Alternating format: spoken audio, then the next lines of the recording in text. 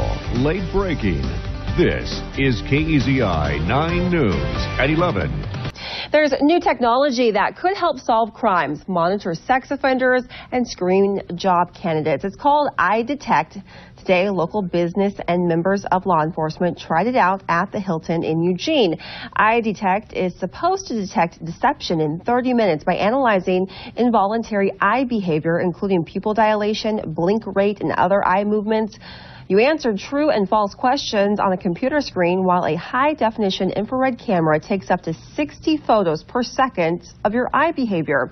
It then takes less than 5 minutes to get a truthful or deceptive score.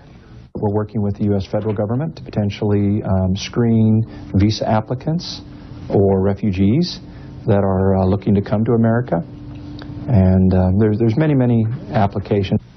Harris says although no lie detection technology is foolproof, he's confident EyeDetect is the most accurate on the market.